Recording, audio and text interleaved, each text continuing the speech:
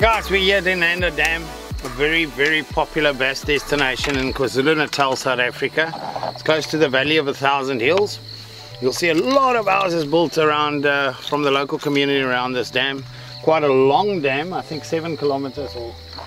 I'm not 100% sure. I can't remember, but I'm here with John from Lorraine, South Africa. I don't want to say John the Giant, you guys can kind of figure that out yourself. But so it's really nice coming out with him. He's got a boat, well, he's got some fish finders with a boat attached to it. That's probably the right way to describe it. And then obviously new ghosts. So the objective today, Rob's coming through his wall later today, is to actually put all these electronics and stuff to the test, and John's going to make us wise on all the new units, the HDS Lives and the Ghost, and how it all works forward. But most importantly, we're going to do some fishing. And I know you're keen on the topwater and frog fishing this morning. I am indeed. So I'm going to join you on that. No one wants to miss that. It's actually been great, probably for the last 2 months, from November, 2-3 months, the topwater is We've been fishing here for the past, I would say, 4 months, and the frog bite has been on. So continuously, and it normally lasts till May. So it's a fantastic summer and autumn season normally for the frog fishing here. So yeah, we're going to give it a good go and fish some other topwater lures as well. And you've also fitted the power poles this week. So I have indeed, yeah. So this is a fully rigged bass boat now. I'll give you a rundown of what we have. We've got an HDS Live 16 on the bow, connected to the HDI skimmer transducer that's built into the nose cone. Then on the console we've got an HDS 12 Live that's connected to the 16, running a TM150 structure scan 3D, and then we've got a Elite 12 Ti on the other side of the console that's running active imaging 3-in-1, and then we've also got a Hook 7 with a triple shot on the back. And then of course the power poles that we've been fitted this week. And as we go along, I'll show you guys exactly how this all works together, where you can control everything from to make it an all-round fishing platform for the bass fishermen. Okay, well, your electronics here is probably bigger value than the boat at this stage. You're looking at all of it. I would say the value of the boat, the units on the boat is probably worth more than the boat itself. Yeah. Correct.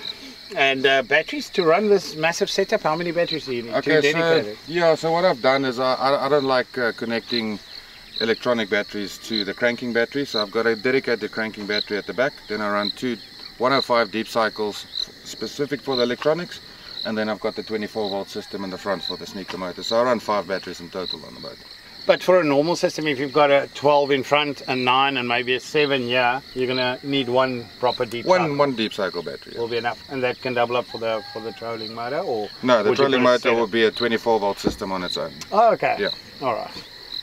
Perfect. Well, there you have it. Well, they can do up to 36, then you'll need 3 batteries. Yeah. Correct. Which makes the Ghost, because they brushless, you can vary 24 and 36 volt, which takes it up to 112 or 120 pounds of thrust on 36 and 97 on 24 volt. So the way it's going, you might not need an outboard one of these days. Correct. I actually had it running on 36 volt just because it's our demo boat, but it's a bit too powerful, so we had to take a battery out. Otherwise you get thrown around on the front. There we go. Guys, enough talking. Let's get fishing. Let's get on the water.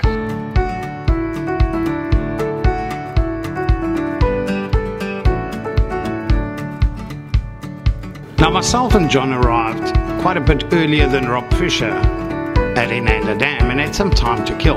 And how better to kill some time by going topwater fishing. Now what's really fantastic about some of these dams, especially after the last couple of seasons, there was very little rain, which made the dam levels drop drastically. That's one of the positive things of the mismanagement of South Africa, is there's not enough water to supply everybody. So the dams drop drastically, and if there's not enough rain, that even happens more. And then we had some good rain which lifts it up again every season.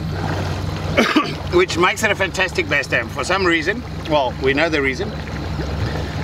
Just with all that grass that gets to grow when the dam's low, and the dam pushing up, it allows a lot of organisms and fodder and stuff to actually live in that, which is very, very good for the growth rate of the bass.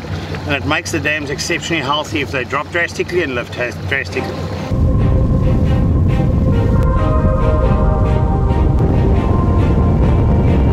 Now I know John's going to throw a zoom frog because it's proven itself over years, but new on the market. It's Kingfisher's reaction stretch. Okay, firstly they float, which makes it quite nice for frog fishing. Yeah. Then it's got a hell of an indestructible stretch, okay, which really makes this long-lasting baits. And then I like the fact that they've got paddle tails, so I really want to try that and see what difference it makes as opposed to the horny toads. So yeah, black. John told me black's working, and I brought him some horny toads because he said he needs some, which I still had in stock in my stock room. But I'm very keen to see what the reaction baits do. So let's get going with it.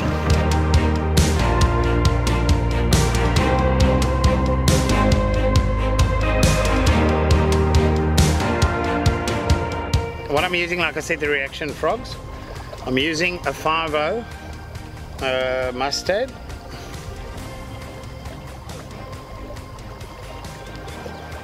I only use mustard for bass fishing. The mega bite for plastics, and this is the big bite. Very, very strong hook. Using 50-pound J braid on this, so you can fish into structure and you can really pull them out of anything. Also, it's very direct to set the hook. I'm using it on an XLS 7-foot. I'm still waiting, getting my tatula, waiting for that, the frog rod.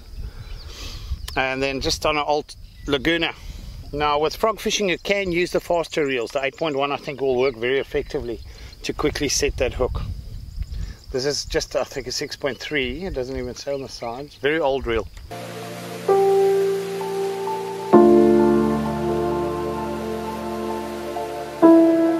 Now guys, if you look carefully on the banks here, you'll see how low the dam still is. There's quite a bit of water to still come in to fill this dam up, but you'll see all the vegetation and stuff that started growing there, the bushes and brushes, and just any bass angler's dream that you know. So it's difficult to always keep a, unless you've got a photogenic memory,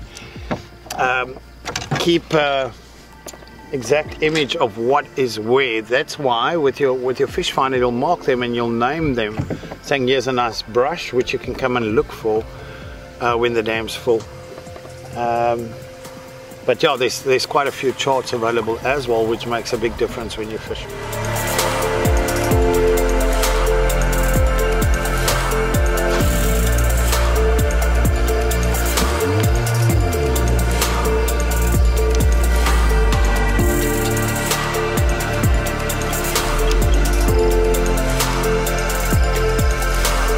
And it's a matter of what's nice about this type of frog fishing is you can work a lot of water quite quickly and find the fish. So early morning, good way to start until you start getting some boils.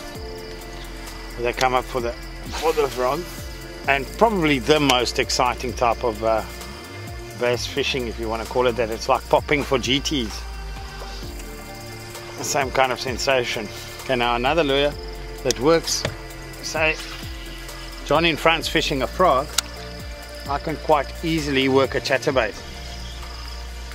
and because you work them more or less at the same speed.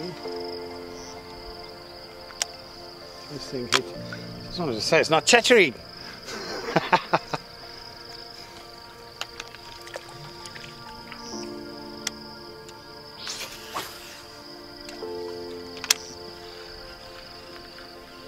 Look at the tip of the rod. What this chatterbait does now. This is a Prorex chatterbait, very cost effective, and I'm one of the first to look at something and say, okay, if it's cheaper, it means that it must be not a great quality. But these little buggers vibrate like you don't understand. Very good quality chatterbaits at such a reasonable price, just over 100 Rand. And if you know the chatterbait craze currently, I mean, some of the chatterbaits are selling close to 500 Rand. So today, or this, while being here in Inanda, is definitely one of the baits I want to test. And I've put a Prorex paddle tail on there. And I actually added a rattle on this one, just to play around a bit. That's what we do. I also heard beforehand that the water is quite clear. So you're going more natural with your colors, more earthy colors, if you can call it that.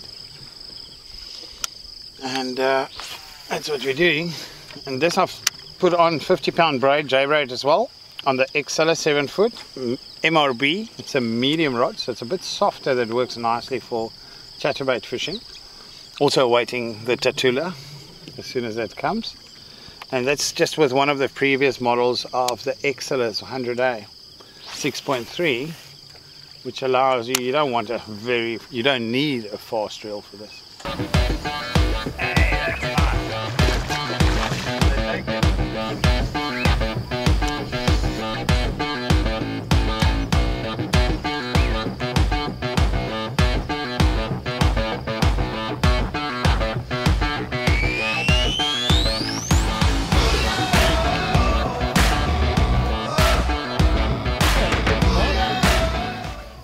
Small keeper.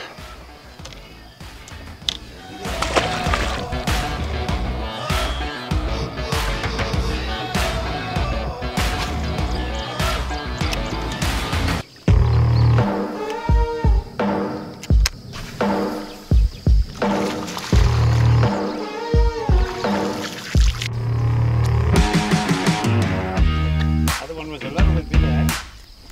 Yeah.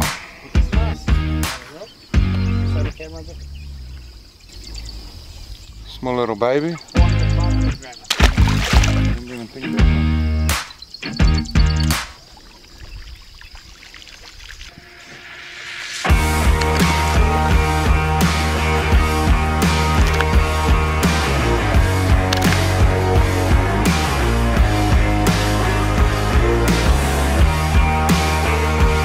Now we spent about 30 minutes on the first corner or main lake point, and John managed to get 3 fish. I got the short end of the stick and didn't get a bite, but still had the rest of the day with Rob Fisher to catch up.